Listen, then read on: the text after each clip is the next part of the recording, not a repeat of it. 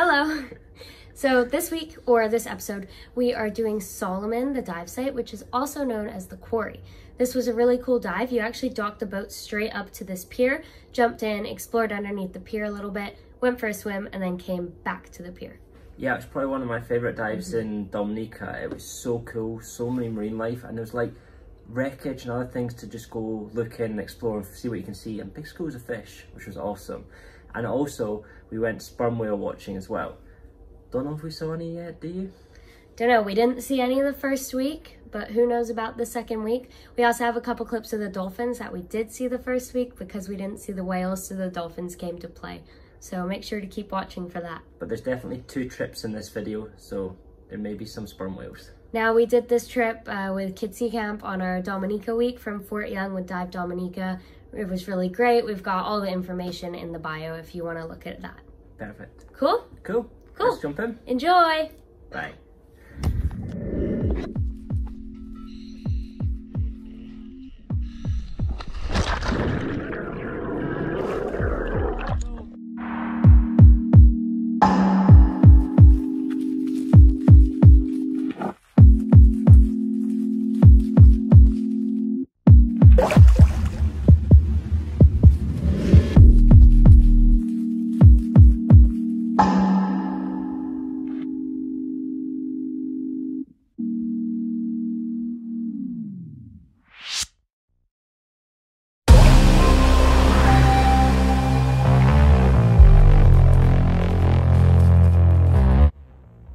We've just dropped into a site called Solomon, also known as the Quarry.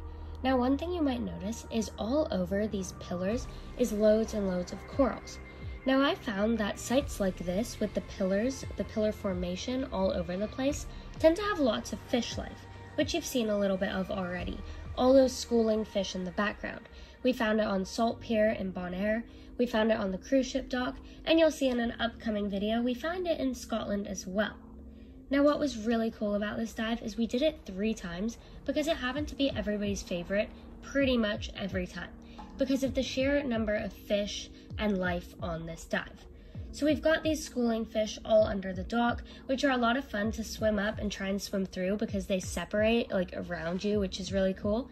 And then we come along to this banded coral shrimp, nestling itself between the sponges. Now, you can't stay under the pier all day because as much as there is to see, it's not 60 minutes or a full dive worth of stuff.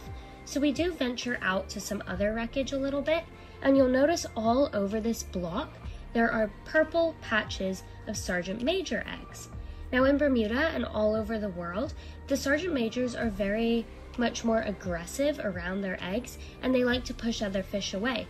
But we found that in Dominica, they tend to get eaten a lot by the little cleaner fish. So here I am saying, what are the fish doing eating these Sergeant Major eggs? And why are the Sergeant Major not there protecting them? Now, another quite sad thing we came across was this fish trap. Fish traps are designed so that the fish can go in, but they can't come back out. And they often have a lot of bycatch like eels and lobsters and puffer fish and things you can't eat. So it's really sad when we come across those. But we continue on with our dive because there was nothing much we could do about that. And we see this little tiny baby trumpet fish.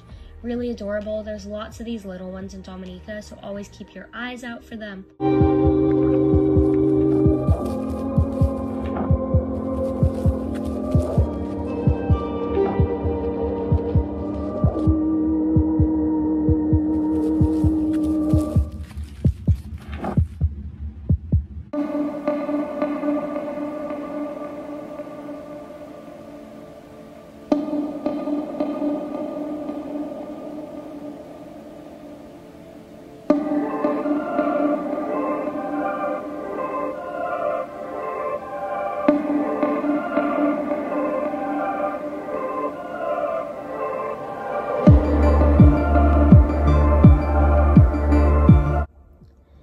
Back underneath the pier, we have a larger trumpet fish now.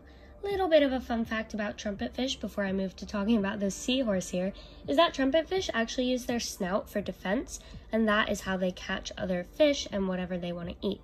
This seahorse was super cool. He was in a different location each 3 times that we did the dive. This was his first location and the most photogenic one, so this is the one I want to show you guys.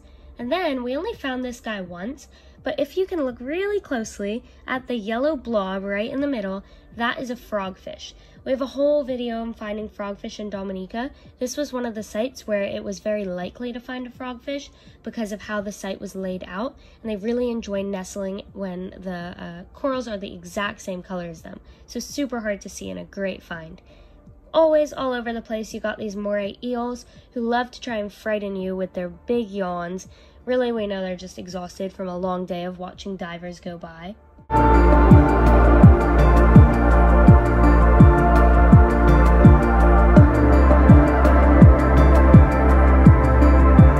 And coming up here, we have what we call a top hat fish. They look like a spotted drum, but they're a little bit bigger. They swim pretty quickly away. They do tend to be a little bit scared of divers, just like the spotted drum. And of course, the lionfish. Every dive site we're at, we see these invasive lionfish. This one was especially small and quite skittish for a lionfish, which tends to be unlike them, and it did swim away pretty quickly after this clip. We head back to the beautiful, photogenic pier, where these pillars just are home to so many different marine life species, coral species, and of course Mark wants to show you around them just a little bit. So if you guys stay tuned in this video, we're going to cut to when the whale watching was, and you'll be able to see if we saw sperm whales, which are actually resident in Dominica. They're there year-round. We didn't see them the first week, but maybe we saw them the second week. You'll have to stay tuned and find out. See you guys on our next dive. Later!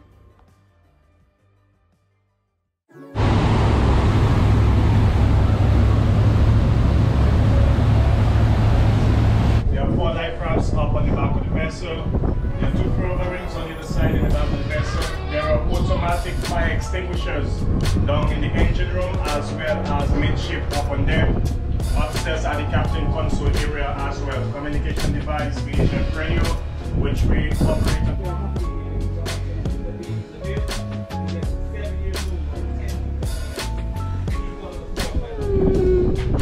Finding Nemo, not finding Dory.